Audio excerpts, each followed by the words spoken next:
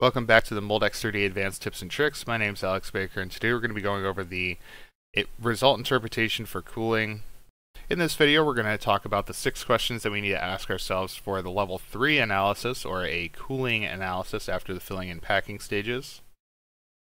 We're going to talk about reducing our cycle time through simulation results, and finally determining the effectiveness of our cooling system in general.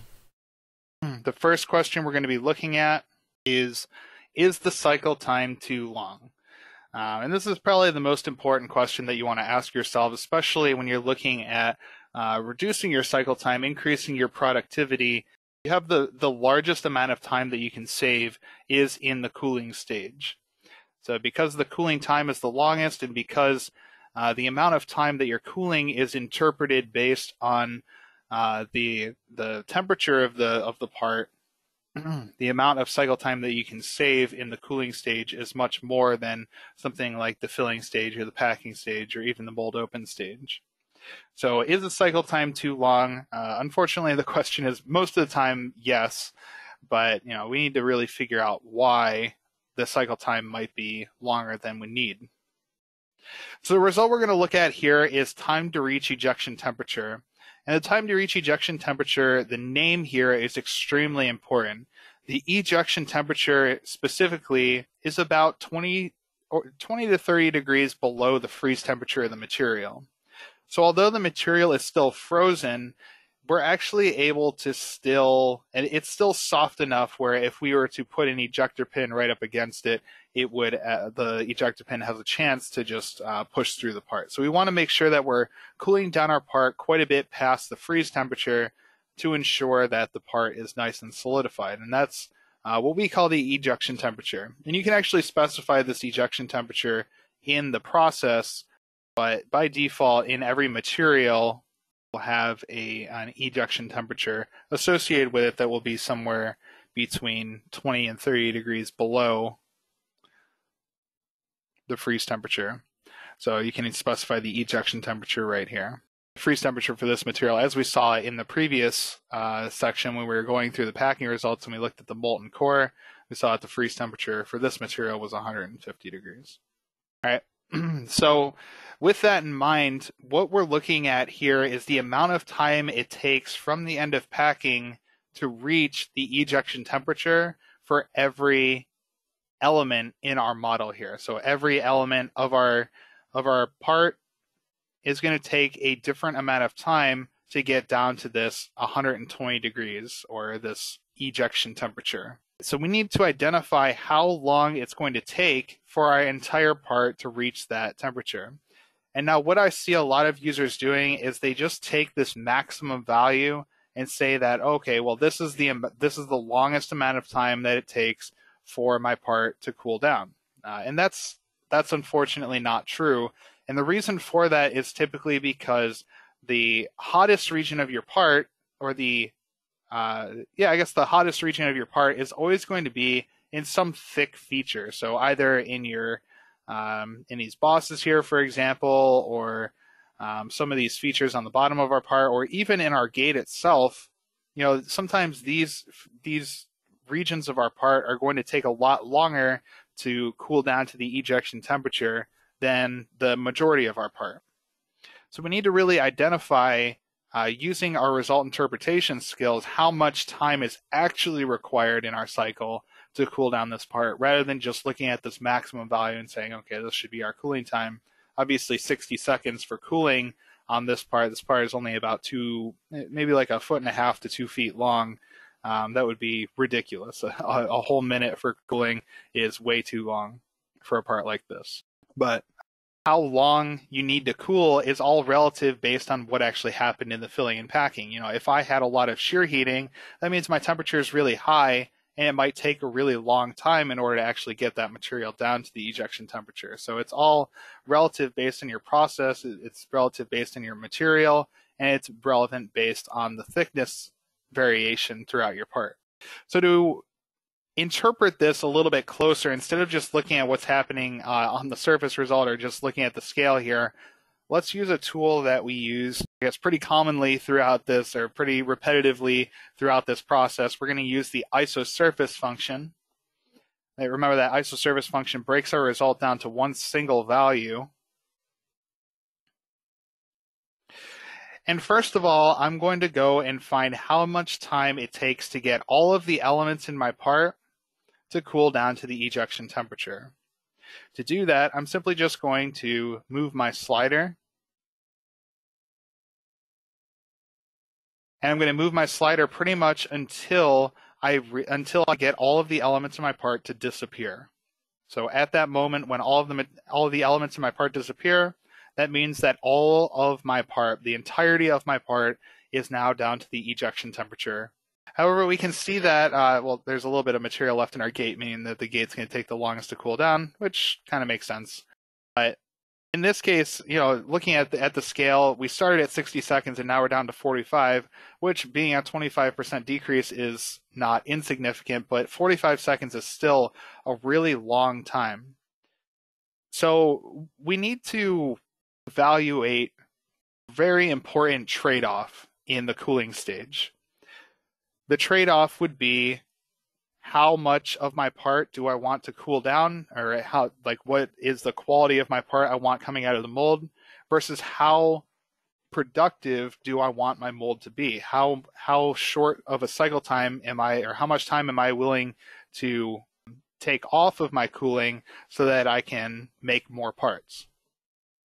So it's always a productivity versus part quality sort of trade-off here.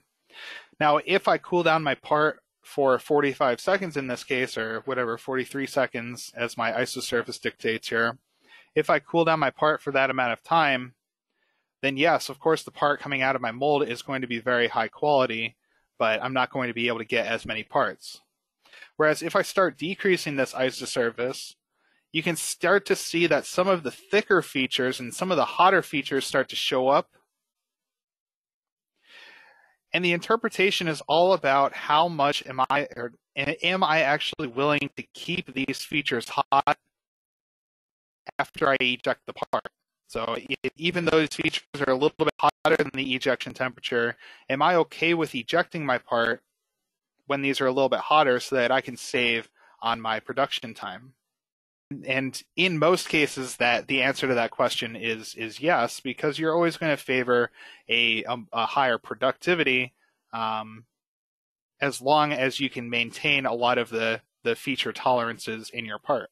And I'll say most of the time, as long as it's just small features like this, then you're okay. Once you start, if I decrease this even a little bit further, once you start getting some of these major features on your part to show up, this is where you really want to stop decreasing your cycle time, because if I have this wall being hotter than my ejection temperature coming out of my mold, and maybe if I have an ejector pin that's going into the surface so that I can pop it out of the mold, I might actually deform this surface and get bad quality parts coming out. So I want to make sure that all of the major features of my part are cooled down to the ejection temperature, leaving behind some of the thicker features, some of the features that are going to take longer to cool down. So in this case, I can actually decrease from a cooling time of, 43 seconds or something like that. Yeah, about 43 seconds to 16 seconds, as we just saw, or even lower than that, maybe even closer to 15 seconds. I can actually shave off a lot of time just by being willing to have these thicker features maintain a little bit hotter temperature after the part is ejected. So it's all an interpretation-based result, but it is very important to kind of evaluate that trade-off between your part quality and productivity. Okay, the second question that we're going to look at here is where are the hot spots? So where are the hot spots in my mold, and where are the hot spots in my part? Where is the temperature the highest? And what is the temperature gradient across my part and also my mold? So being that we use 3D elements in Moldex3D for pretty much everything, it means that we not only have the ability to look at temperature in the part, but we can also look at the temperature of the other components of our design, things like inserts, even out to the mold base itself. So I'm going to go to my cooling temperature result, and staying in the isosurface, I'm actually just going to use the isosurface again for the temperature. I can use the slider to really figure out where the hot spots of my part are going to be. We should already know where these hot spots are if we went through the previous result, because those are going to be the locations that take the longest to cool down. So this should be pretty obvious to you. But what we're more interested in when it comes to hotspots is not always what's happening in the part, but what's happening in the mold. All right, so let's take a part like this. So I may have a hotspot in the ring around the bottom here, but I really want to evaluate how my cooling system is going to impact my part. What's happening in the center is not really is going to be really difficult to change with a cooling system adjustment. I see a lot of users look at sink and they look at voids and they look at these sorts of surface defects and they try to cool down the part surface right at that region, and they can't get rid of those. They can't get rid of those features. And the reason for that is because the cooling system really only impacts the outer shell of your part. There's actually two main temperature zones when it comes to the thickness of your part, when it comes to what you can actually change. There's the core temperature, which is impacted a lot by what happens in the filling stage, and then there's the skin temperature, which is impacted a lot by the heat transfer from your part out to your mold base. So the cooling distribution that you have, or the cooling channel system that you apply to your mold, is going to impact a lot of what happens on the outside of your part, not necessarily what happens on the inside of your part. So that's what we want to identify here, is where the hotspots are located in the mold base itself, so that we can improve where our cooling system is insufficient. All right, so looking back at our part here, using the temperature isosurface, I'm going to not only turn on my part, but I'm also going to turn on my mold base as well. So I'm going to go over to my model tree. I'm going to turn on my mold base. All right, and we can see that the mold base is kind of transparent right now, and the reason for that is because all of the elements in the mold base are cooler than what's happening in the hot spots of the part. That should make sense, because the plastic temperature is always going to be hotter. I shouldn't say always, but the plastic temperature is very likely going to be hotter than the mold temperature. So in this case, we really want to reduce our isosurface slider so that we can start to see some of the elements in the mold itself. So as I start to reduce this, you can actually start to see some of those mold-based elements show up on the surface of the part.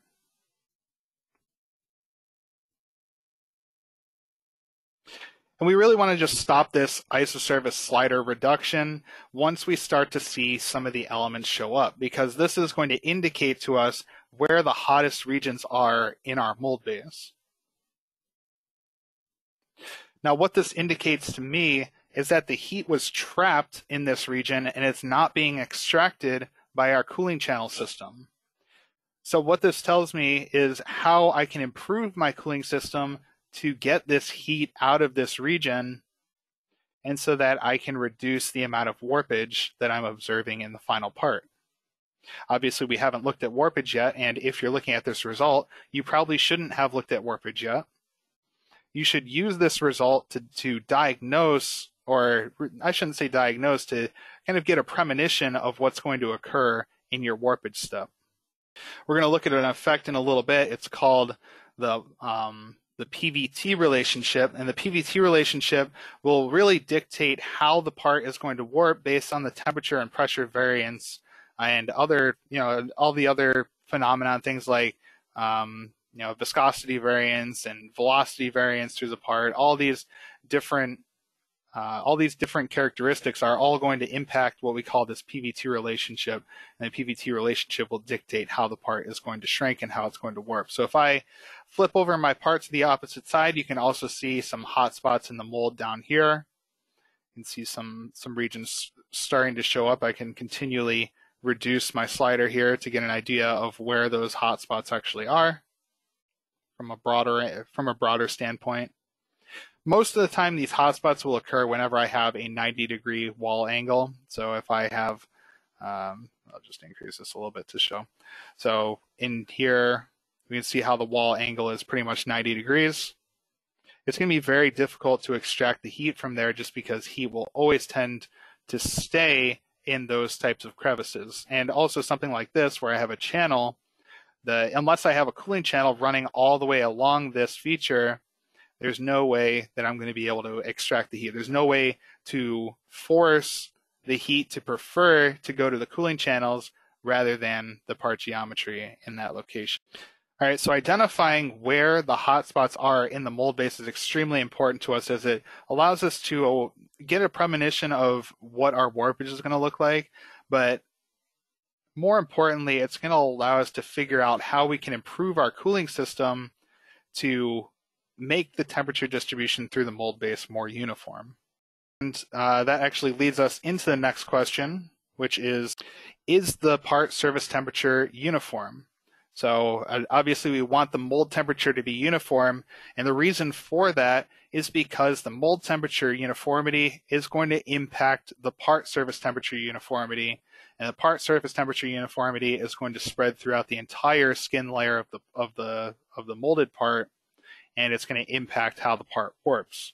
If we have a uniform surface temperature, then we'll have a uniform shrinkage. And if we have a uniform shrinkage, that's going to lead to a reduction in the amount of warpage we observe in the final part. So that's what we're going to be focusing on here, is just what's happening on the surface level of the part. And I can get out of my isosurface result.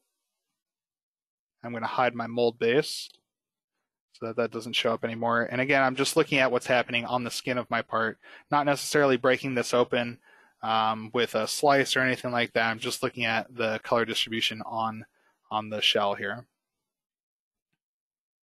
All right, we can see that the temperature distribution, or the color distribution rather, is kind of like a green to a blue, which is really on the bottom side of our scale. And I'm going to reduce my scale so it gives us a little bit more diversity in the color that we see across the surface of our part. So again, I'm just left-click dragging the maximum of my scale down.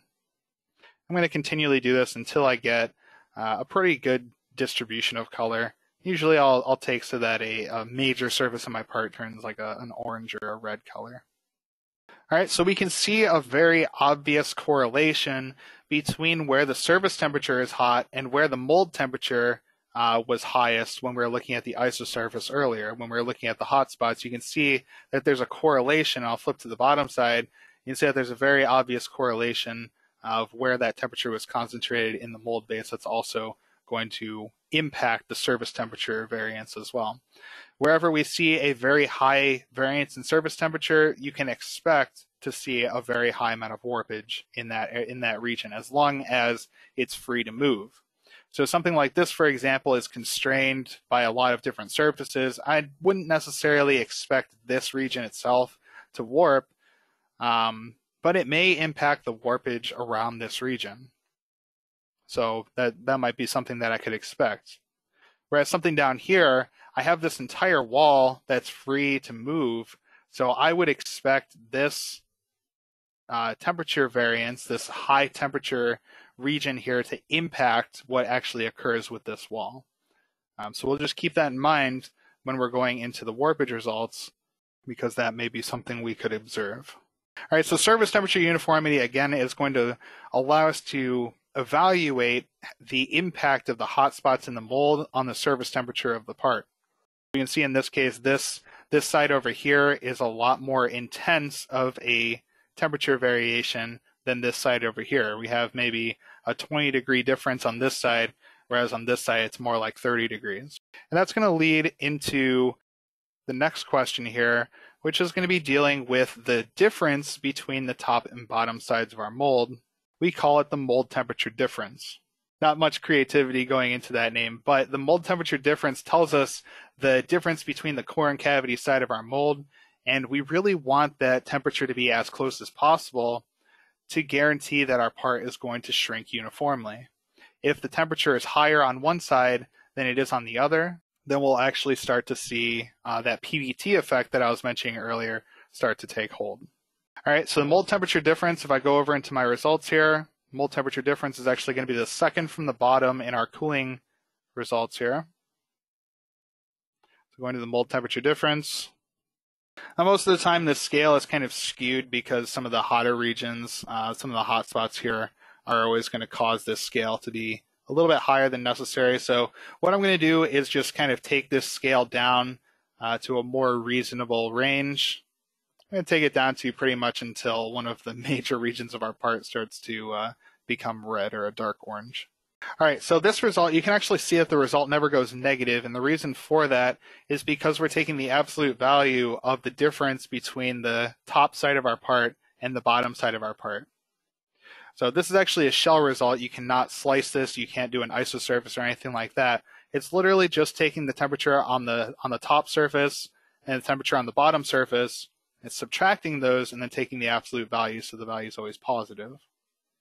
And what we want to see is what regions of our part are greater, have a greater temperature difference than 10 degrees Celsius.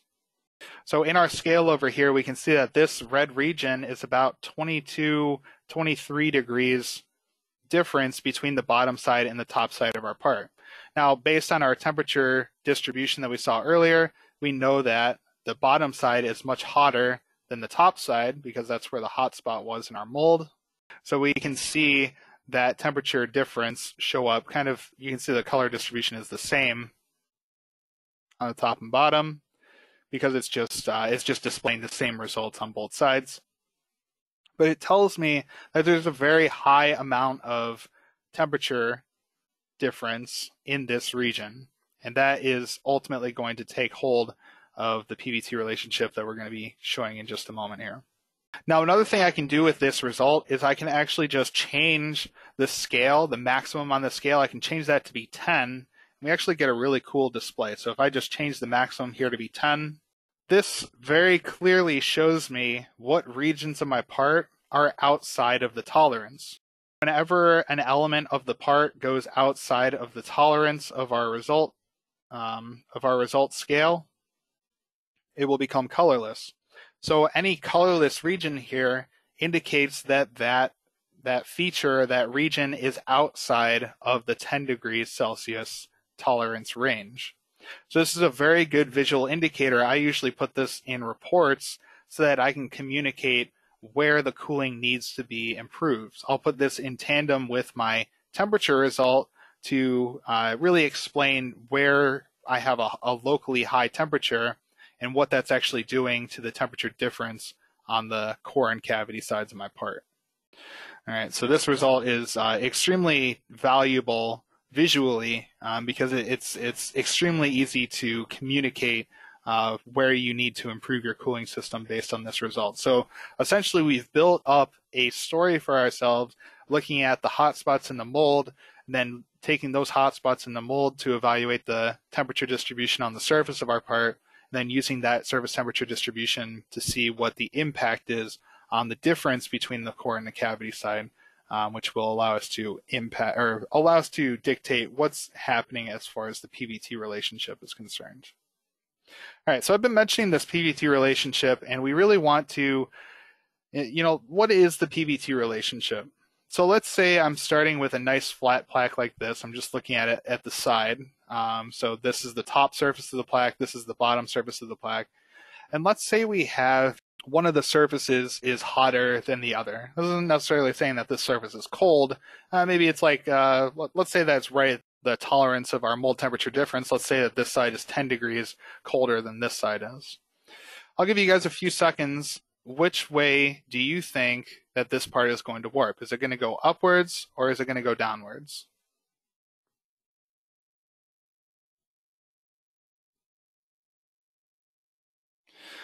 All right, to evaluate this, we're going to look at what I mentioned earlier, which is the PVT relationship. So the PVT relationship essentially describes the impact of the temperature and the pressure, the temperature being on the x-axis and the pressure being on the just kind of the different curves here. We're going to evaluate those different phenomena on the specific volume of our part, or rather the change in specific volume or the volumetric shrinkage of our part as the cycle progresses. Now I'm going to, because I'm just looking at a temperature difference here, I'm going to highlight just the x-axis. I'm going to isolate the I'm not going to look really at this pressure effect, but the pressure effect does in fact impact our specific volume change as well. We're just going to be looking at the temperature effect here. So when we're looking at this curve and we see that the surface temperature is different between the opposite sides, those initial temperatures correlate to different starting locations on the x-axis. If I draw a line from each of those temperatures up to where the PVT curve is, I'm just going to use the zero pressure mark just as an example. All right, so I get 2 data points on those curves, and I can draw those over to the y-axis to get an initial volume. So I call them hot and cold here. Remember, these are only about 10 degrees Celsius apart from one another. Ultimately, we want to get these, we're going to have to get these 2 temperatures to be equal. We're going to have to cool these down all the way to the ejection temperature, which is something that we just looked at. So we looked at the ejection temperature a little while ago. We're going to have to get these down to some temperature, which is going to correlate to some final volume. The distance that each of these has to travel is going to dictate the volumetric shrinkage that the material is going to experience. So for example, the colder material will start at a lower volume, but has to go to the same final volume as the hotter material. So the hotter material has to travel further on this y-axis, meaning that the change in volume is a little bit higher. Being that the volume change is higher for the hotter material and lower for the colder material, it actually means that the hotter material is shrinking more than the colder material is.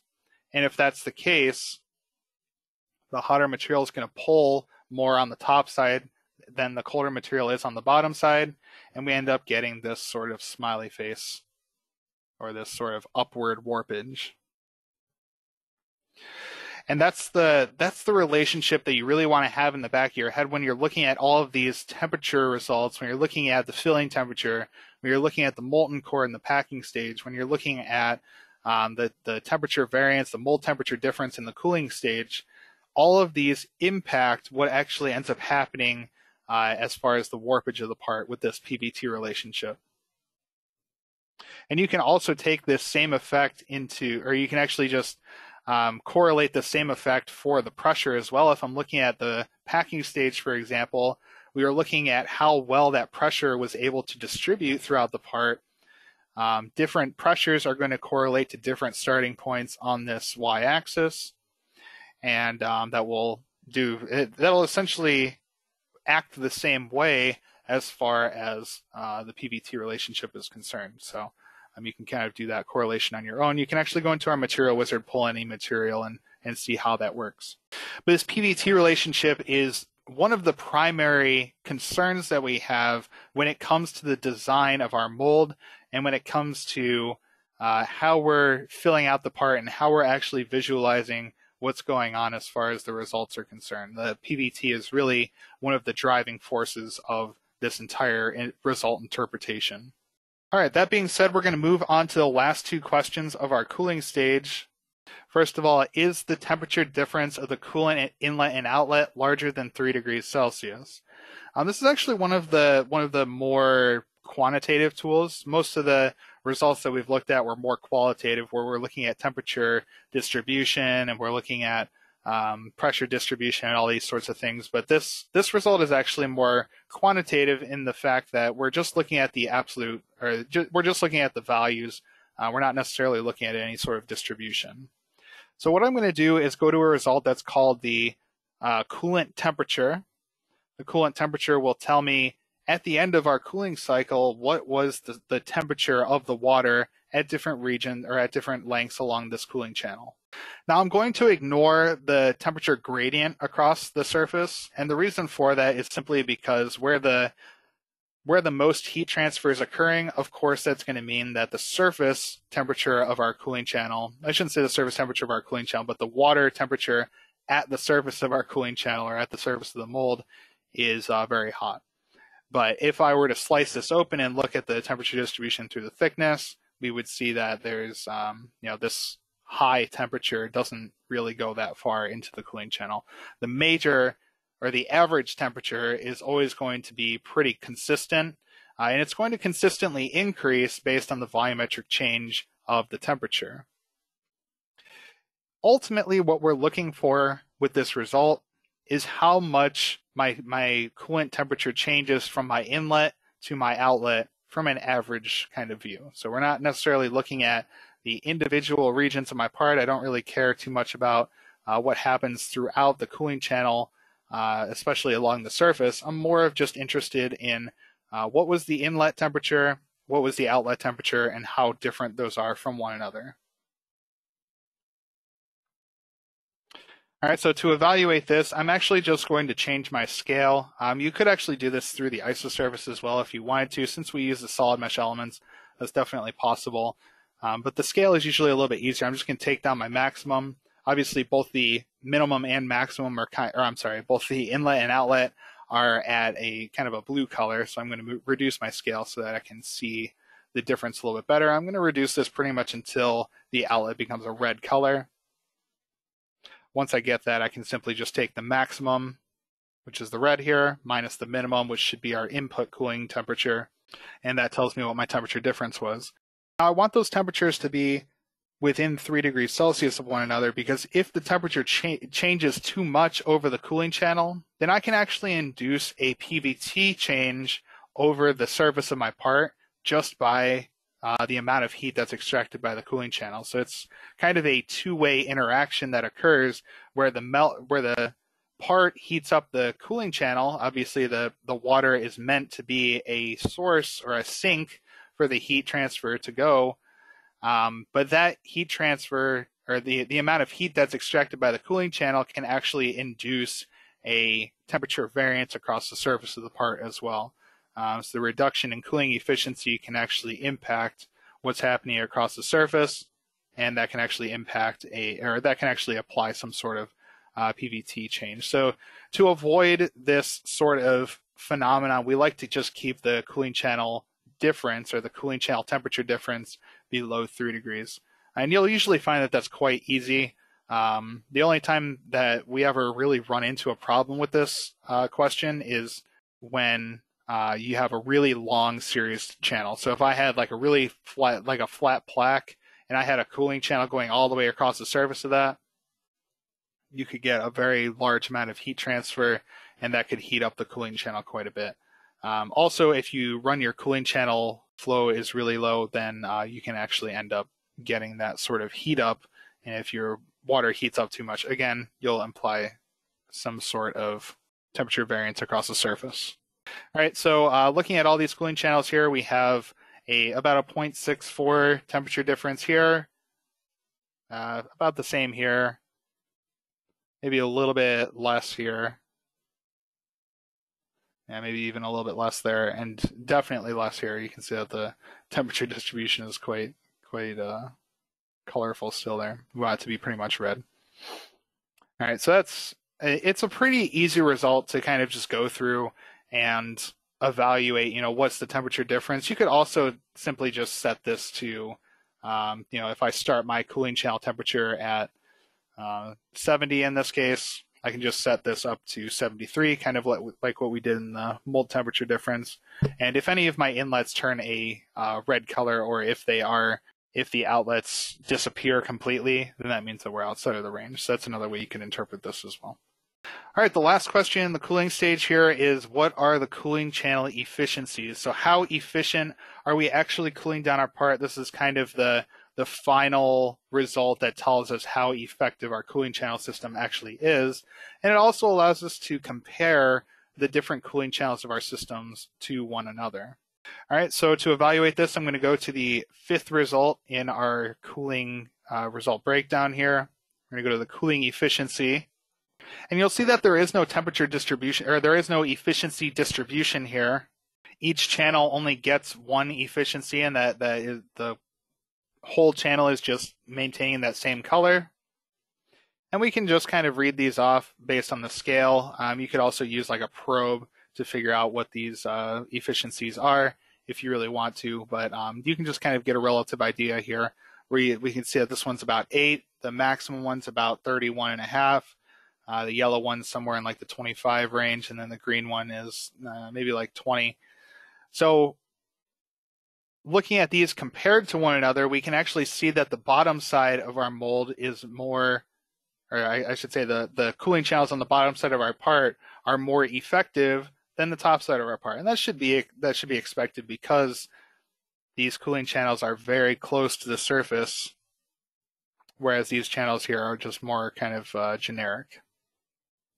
So what this tells me is that maybe I have some improvements I can make, especially with this channel here. Remember in the hotspot question, we saw that there was a big hotspot over in here. Maybe I could change this cooling channel to bend downwards so that it could cool out or extract this heat a little bit more efficiently. Also along that same lines, I could improve this cooling channel here because we saw there was a huge hotspot right here, which is just the gap between the two, the inlet and the outlet here. I could actually change my cooling channel system to maybe be a little bit longer so that it extracts that heat a little bit better. So this just allows me to figure out what are the relative efficiencies, and I could actually add all of the efficiencies together to get my total system efficiency. And that's going to tell me how good my system is as a whole.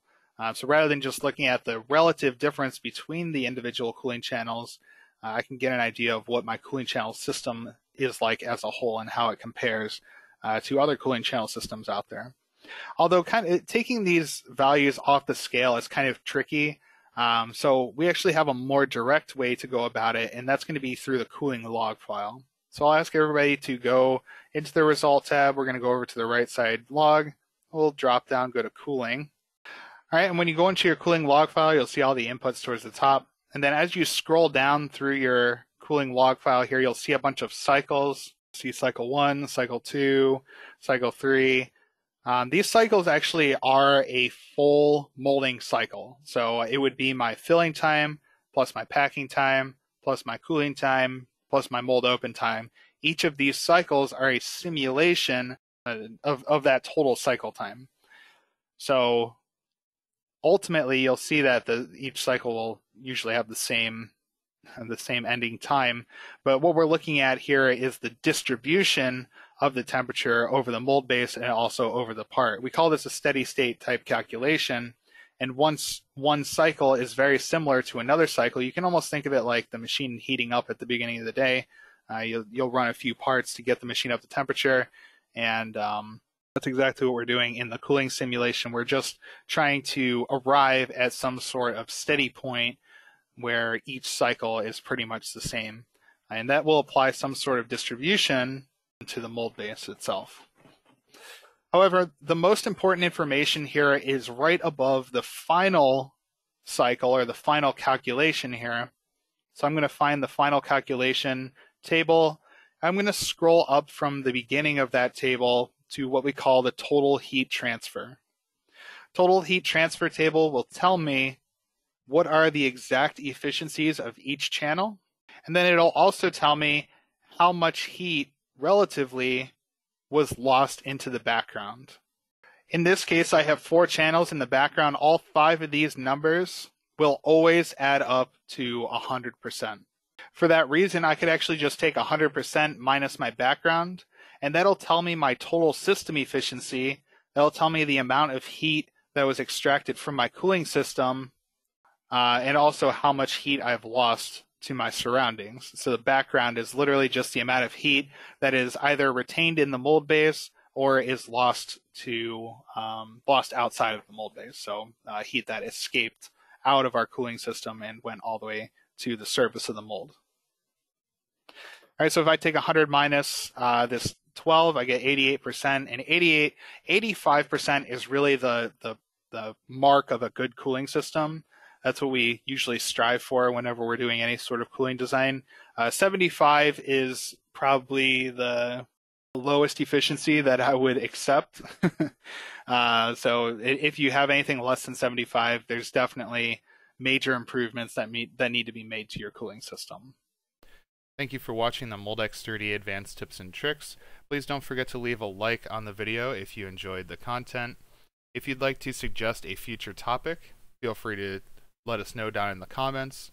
And finally, if you want to see more content like this in the future, don't forget to subscribe to our YouTube channel.